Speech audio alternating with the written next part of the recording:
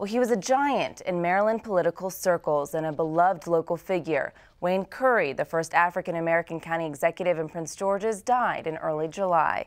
Last month, just weeks after his death, our Gina Bartee had an exclusive interview with his family.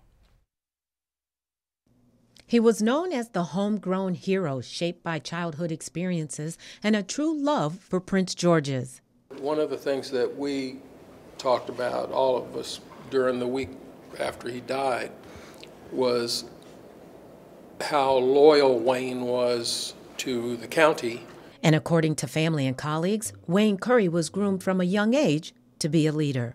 He was reared in what I call an activist incubator, because he had his family, a dynamic activist family. He had the Bill and Jackie Ely. He had Cora Rice, who was president of the NAACP in the county at the time. Right next door.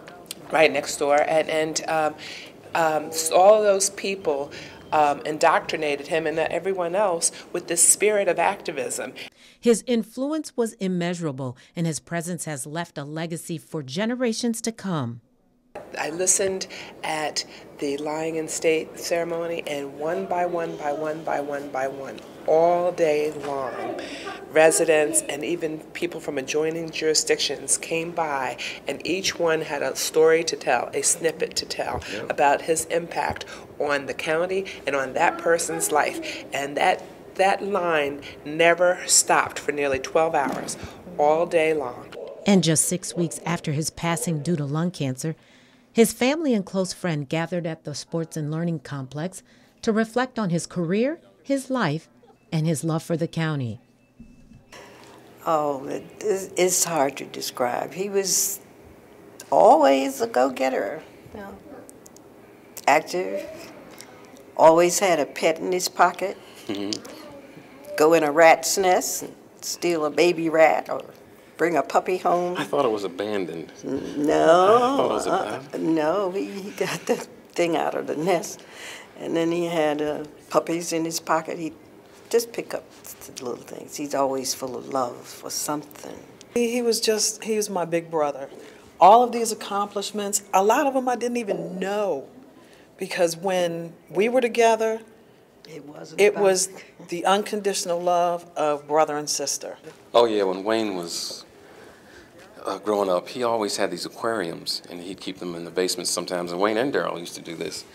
They, especially Wayne, he would put the stones in the aquarium with the gravel, and it looked like something out of National Geographic. He'd use live plants, and you could just sit down and just stare at them forever. He'd get all these different colorful tropical fish, clownfish, and the way he just created them, it was just like something underwater. He got interested in the political side of things very early. Junior high school was when he first ran for office. And again, he was running in a majority white environment. In junior high school, he lost an election by 1 or 2 votes. And that was after the school changed the rules. And in high school, he fine-tuned his approach to things, and of course, when he ran for county executive, he had held no political office whatsoever for, public office at all, and he just stomped them. I mean, it was crazy. It was just watching the process and the numbers change, and it was mind-boggling to be one of the kids that started out having to force somebody to let you into an elementary school. And then eventually, he's the county executive. I think he's proud of his accomplishments. I think he was very proud of his accomplishments, but I bet he didn't know they were as far-reaching as they've turned out to be. Gina sat down with the family at the Wayne Curry Sports and Learning Complex in Landover.